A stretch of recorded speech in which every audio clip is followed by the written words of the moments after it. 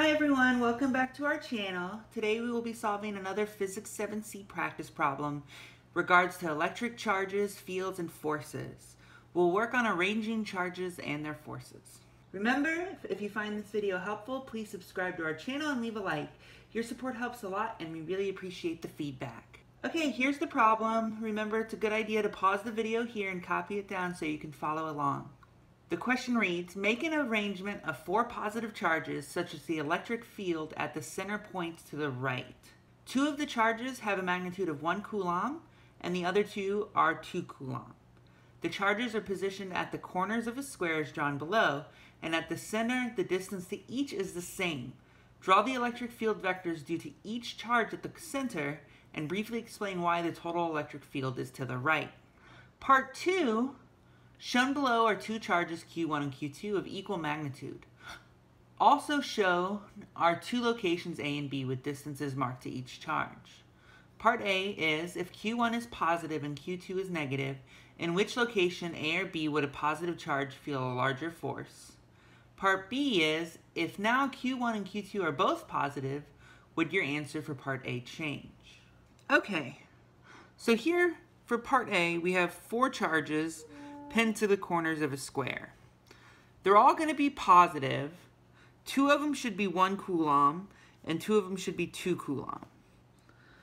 The first thing we want to take note is at the center we definitely want to get rid of the vertical components, which means we want fields that are pointing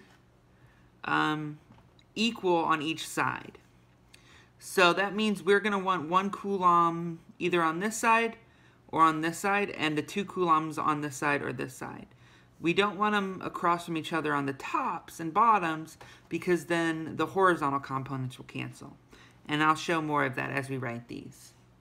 So if we want to make sure that our field is pointing to the right, which one of these charges has a bigger field in the first place? Well, for a positive charge, the field always points away from the charge. Okay? And something with the charge of 2 coulombs is going to have twice the magnitude as a charge with 1 coulomb. So if we want the net force to be pointing to the right and not to the left, we're going to want the bigger charges pointing in the right direction. Okay? When we're looking at the center of the square. So I'm going to put the 2 coulomb charges on the left-hand side and the 1 coulomb charges on the right-hand side. So I'm going to label the pink ones as the 2 coulomb. And here, since the field is pointing always away from the center of the charge, this one is going to have a field like this, and this one is going to have a field like this. Those are the 2 coulomb. The 1 coulomb are going to have fields like this, half as big as the 2 coulomb. We see that the vertical components of these 2 charges cancel. One is going up, one is going down. So it has a net from the 1 coulomb to the left. From the 2 coulombs, once again, the vertical components cancel because they have the same vertical components of their fields, but in opposite directions. So it has a net to the right. But this net to the right, because the 2 coulombs are bigger, is bigger than the net to the left. So we still end up with a component after these 2 subtract from each other that is still to the right. So in the end, we want the 2 charges on the left that are 2 coulomb and the 2 charges on the right to be 1 coulomb, so that when we cancel the components using vector addition, we end up with just a net field going to the right. So this is how we want to draw this. Okay, that's part 1. Part 2, we're dealing with a new picture, and we're dealing with a Q1 and a Q2. For part A, we want to say Q1 is positive and Q2 is negative. Okay? And which one of these positions would a positive charge feel a greater force? So let's look at the equations we have. We know the force from an electric field is the test charge that we're looking at times the electric field that is generated by our charges that are already there, Q1 and Q2. So our test charge is going to be a positive charge. So let's take a look at the electric field generated at point A and at point B.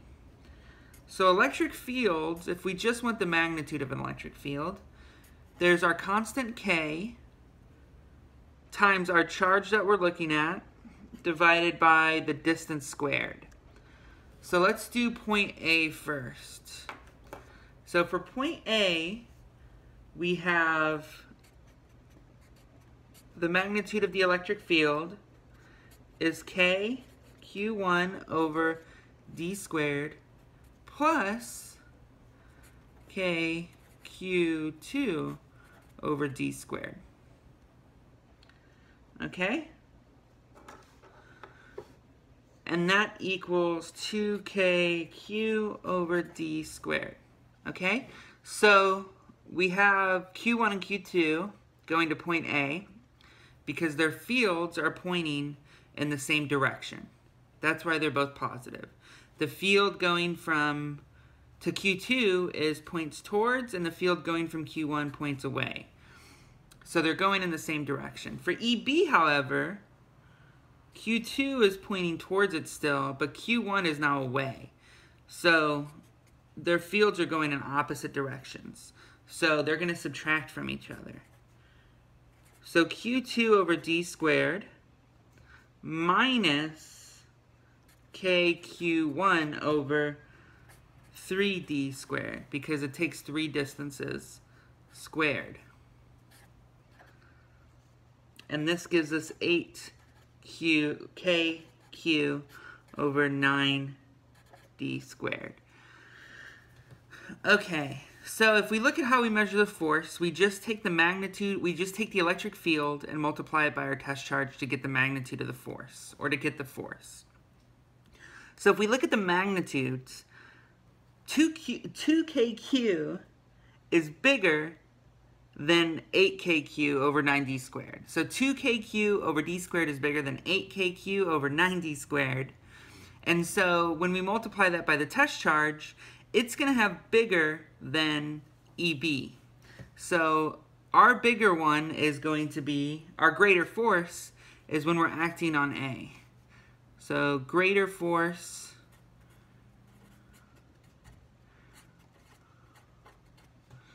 is on A. Okay? And once again, we pick these directions, whether positive or negative, depending on which direction the field is going at that point. Okay? Alright, so if now Q1 and Q2 are both positive, would your answer for part A change? If Q1 and Q2 are both positive, so for part B, we want to say Q1 equals Q2 equals positive. Does our answer change? Well, now if we look at the fields, at point A, both fields are going to be pointing inward, and they're both the same distance away. So our fields are going to cancel. So our force at A is just 0 because there's no field at A.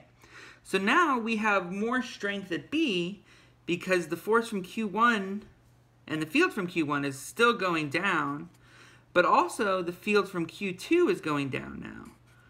So those two add together, and the field is not 0 at B. So our answer does change, and the force at B is now greater than the force at A. Because the force at A is now 0, because the two fields cancel. Because the fields are going in opposite directions, instead of the same direction which they were doing in part A. Okay, that was looking at forces from electric fields and the directions of electric fields. This is mostly just vector addition, so if you're struggling with vector addition, I recommend reviewing it. Okay, that's it. If this was helpful, please leave a like, and I will see you in the next video. Bye!